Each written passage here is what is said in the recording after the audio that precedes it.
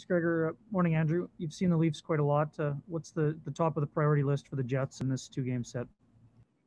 Make them defend as much as possible. I think, they're obviously dynamic off the rush.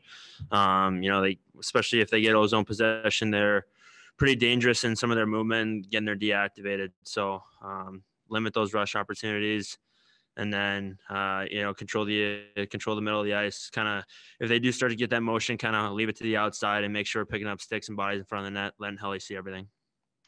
We'll go next to Paul Friesen from the Winnipeg Sun. Go ahead, Paul. Andrew, you've probably seen the story surrounding Robin Lehner's comments.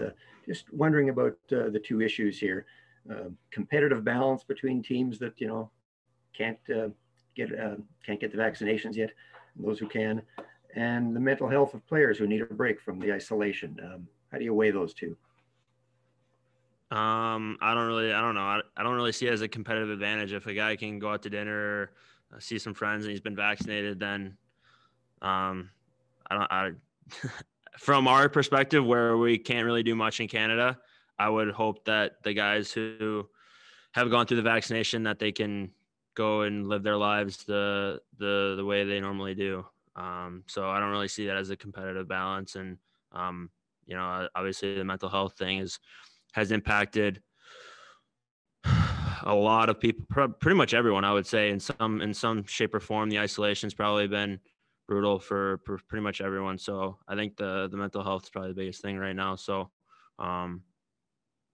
you do what you can for yourself and your close friends and whatnot, and try and be there for them. But, especially if someone's already been vaccinated, they should be able to do what they want.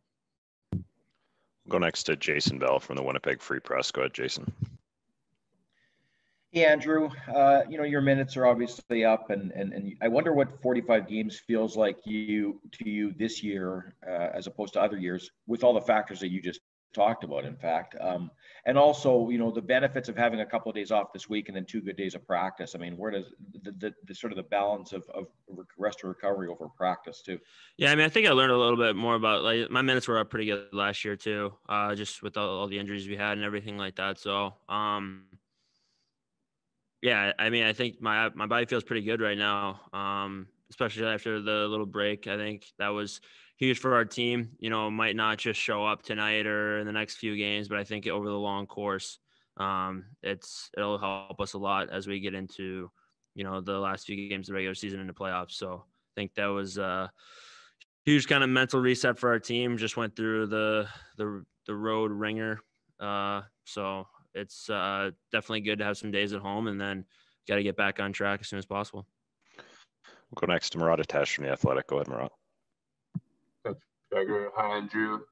We make a big deal, and rightfully so, of Toronto's offense, their defense that jump into the play, and you guys have to cover off on that.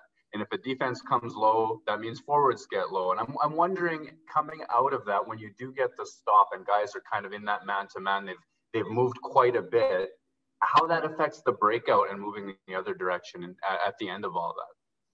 Yeah, it can. I think, especially if kind of like the center ends up kind of getting the puck low and like the D is net front, you kind of need that D to slide into that center hole, or else he's kind of jammed and doesn't have really a play except for up the wall. So,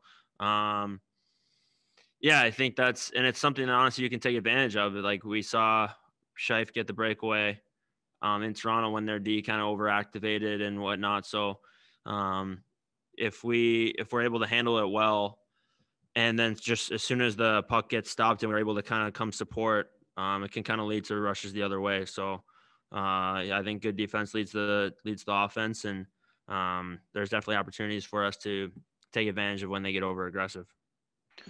We'll go next to Kelly Moore from CJOB. Go ahead, Kelly. Thank you, Gregor, and good morning, Andrew.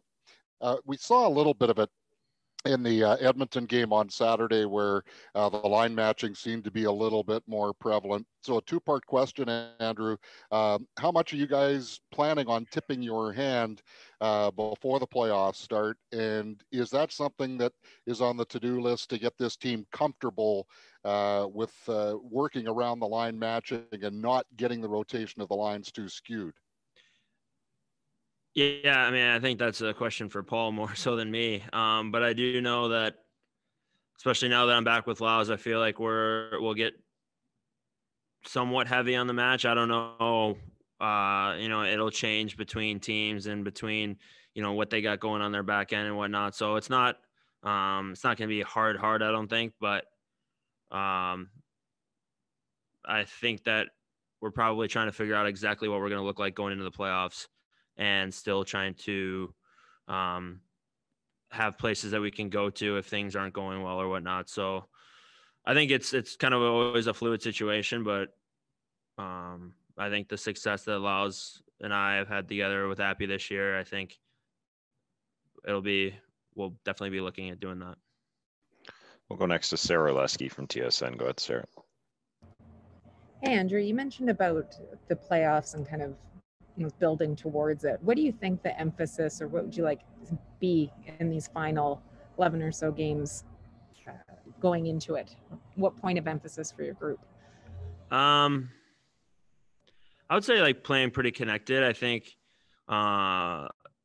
sometimes we can get a little stretched out in our offensive game. I think especially coming up the ice, like we kind of can stretch a little bit too much, or we're not supporting the puck the way we should coming up the ice. So I think that's one thing, especially in playoff hockey. You're not going to get stretch passes. It's going to be battles in, battles out. So I think we need to make sure that we're supporting the puck coming up the ice as best as we can, and then defensively kind of controlling the middle of the ice. Those are the two biggest things. And I think if we can do those, and then, take advantage of our chances, and then, just continue to build that belief in the room, I think we're going to have a good feeling going into the playoffs.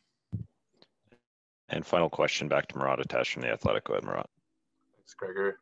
Andrew, I wanted to go back to the topic of mental health. You said that, everyone has been affected, and I thought that was powerful. I'm wondering what it is that you guys are doing, whether it's player-driven or organization-driven or resources-driven, just to look out for each other a little bit extra this year. I don't know if there's any like one thing. I mean, I think it's just like we're grateful that we do get to come to the rink and talk in the locker room and be around each other, and then on the road, obviously too. I think it's more, we've kind of created an environment where, it's not talked about on a daily basis, but I think it's well known that, if anyone's ever struggling or going through something, he's got 5, 10, 15 guys that he can rely on in the room to talk through something, or, the staff, and whether it's the trainers, the equipment staff, or the coaching staff, like they're always, all ears. So I don't necessarily think it's something that, is preached on a daily basis. Take care of your mental health, take care of your mental health. I think that's kind of a given for everyone at this point. I do think that the environment and the culture that we've created in the locker room has allowed guys that if they are struggling to come to, their closest friend on the team, or, a group of guys, and talk about situations, outside the room, inside the room, on the ice, off the ice, what's going on at home, what's going on with their families. So I don't know if it's any one thing in particular like that. I just think it's the type of people that we have in the room that have provided a safe environment for everyone.